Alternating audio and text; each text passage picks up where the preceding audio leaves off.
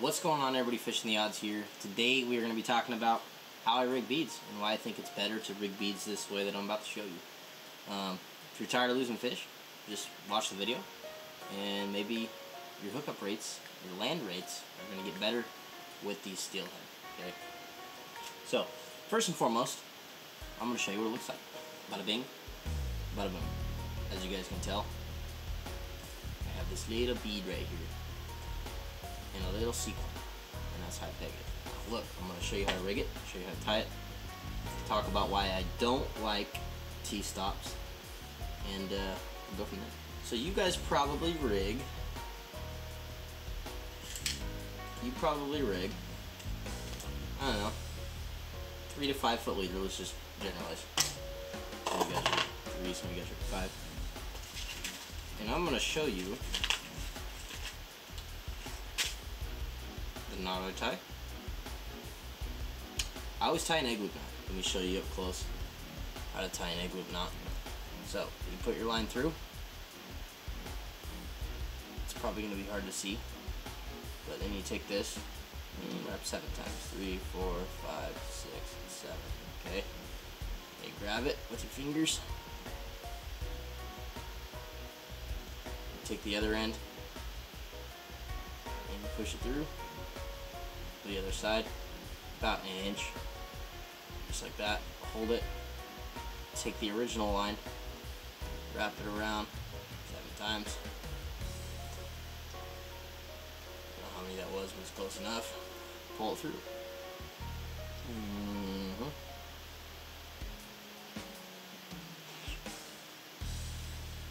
And then it will look like something like that. Okay, so I rigged my egg loop knot. That's what you're going to tie for both leaders.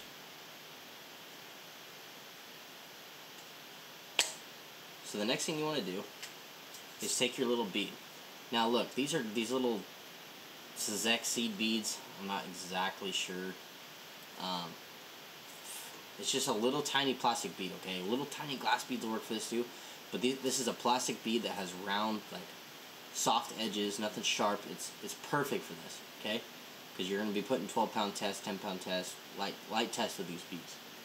So this whole pack is this whole pack was like $1.99. And I don't know how many beads are in here, but it's like 1 million beads. It's literally, I'm not going to go through this in the next 5 to 10 years in my fishing career. And then on top of that, these little sequins, these are good because they have like this reflective quality on them, which I will show you here in just a little bit. And essentially you're just creating a T-stop that doesn't move, which is this. So you got the flat part, which is the sequin, and you have the little black bead, which is going to be that longer part. But you'll see the way I like to do it. Also, these sequins, those are super cheap too. This is an incredible, affordable method, and I've been doing it all year, losing less fish on a bead. I got a lot of cool stuff coming up for you guys, and I just been pegging it like this. I got my buddies to start pegging it like this as well. So you take your little tiny bead, okay?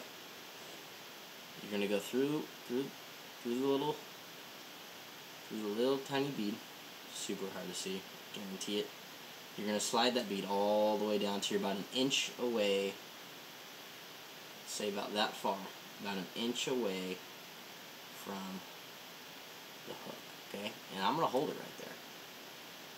Okay, this is a lot easier to do when I'm not explaining things.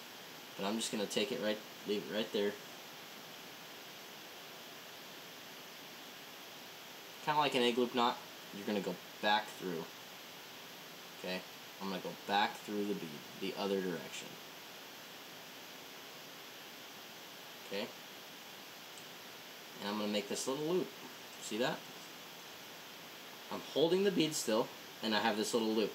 This part is where the pegging comes in. I'm gonna wrap it 6 times. Basically, I'm gonna take the other end of this line, the other end, and I'm gonna go through this loop. Okay, 6 times. 6 times. That's 1. Now, I don't take the end of it and go through. I take this part and I just grab it like this and go through. It's just easier for me. 2, 3, 4. I'm still holding on to my bead, guys. I'm just holding the bead. It's an inch away from my hook. 5, 6. Okay? I have wrapped it 6 times. My bead is still right there, about an inch away from the hook. I'm going to wet it. Okay? I'm going to pull it until this knot is about an inch big. Okay? I have pulled it. You can see the knot is like an inch. The bead is like an inch away. I'm going to take this bead, put it in the middle of the knot. You guys see that? The bead is right in the middle of the knot. So at this point, I'm just going to hold the bead with my middle finger. And I'm just going to hold the hook right here, hold the bead, and just start pulling.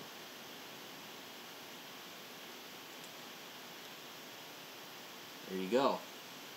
You guys see that? Just that little bead. I'll show you up close. You guys see that little bead? And when you do that 1 inch and 1 inch method, the spacing on that bead comes out perfect, okay? You just gotta do 1 inch, like I showed you, 1 inch away from the hook, and the knot's about 1 inch, and then you start to pull everything. Comes out good. The spacing from the hook, 3 fingers. Look at this. 3 fingers, it's perfect, okay? So now at this point, I take my sequin. Just this little tiny, you buy all these at the Craftsman store, guys. Michael's, Joann's, super affordable, super cheap, little sequin. And you just slide it on the hook. Pull it down. Look at that. Now you have your hook, your bead, and your sequin. Now, I take my beads that I'm going to use. 1 minute. So I'm just running B&R soft beads, guys. You're just going to take your little B&R soft bead, and you are going to slide it onto the hook. Just put it through the end of the line. Slide your bead down. Boom. So my bead is now pegged. Now look at this. I'm going to push on this bead hard. Look what it's doing. It's literally just keeping the bead there. Look at that. No damage to the bead. It's not blowing out. The fish bites, comes in, okay? The fish comes in and bites the bead, and you set. It's going to drive that hook into the corner every single time. Now, when that bead is pegged with a T-stop and the fish grabs it and you set, it can slide the bead all the way down, put pressure on this hook, and pry it out. That is one reason I don't use T-stops. I don't want my bead to slide. Now this method, look how good this bead looks. Look how good the bead, I'll show you up close. Look at that. It's got that little sequin on there, just a little black dot, and you can buy different colors. You can buy different colors of that little black dot, that little black bead. Look at that. Putting a lot of pressure on that bead, and it's going nowhere. Okay?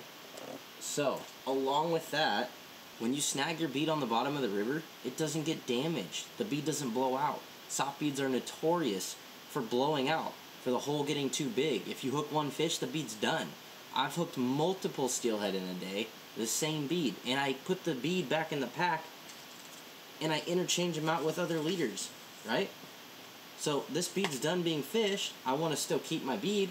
I just cut the other end of it and I slide the bead off. And the bead's off and I put a different color of bead on there. It's as simple as that. And I can still reuse that bead.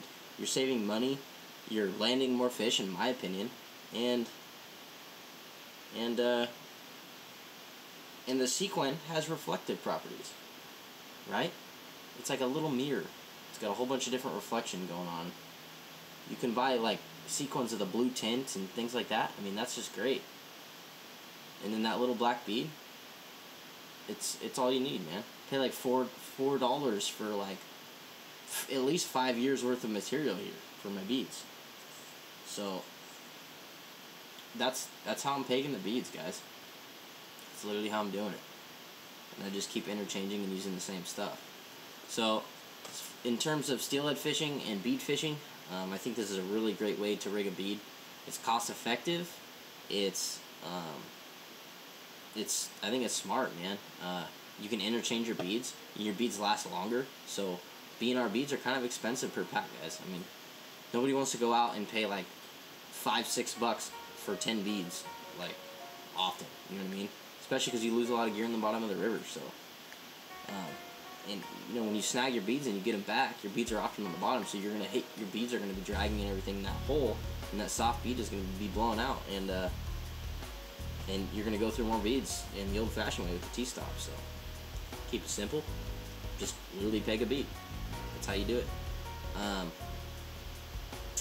Yeah, I got some of my buddies using this method now, but this works for hard beads as well. So this is a hard bead, soft bead thing. Peg that bead, man.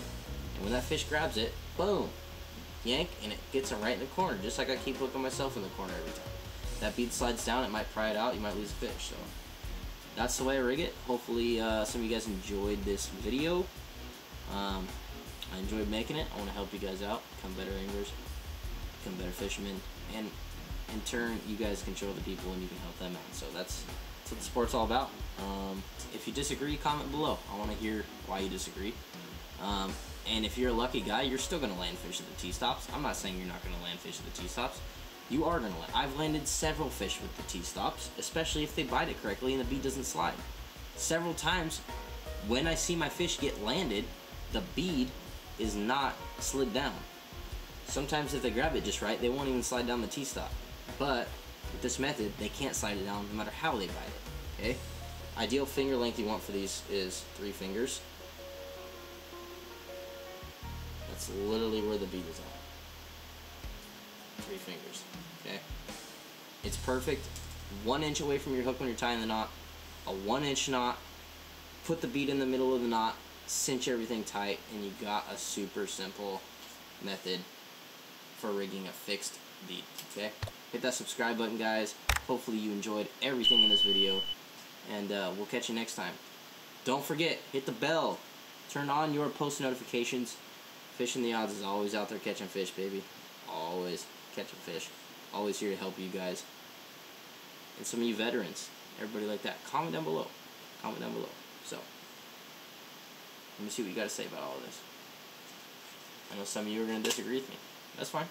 That's fine. This is my opinion. This is my page. If you like my opinions and you want to grow from them, then do so. Hit the like button or dislike if you don't like it. And I'll see you on the river.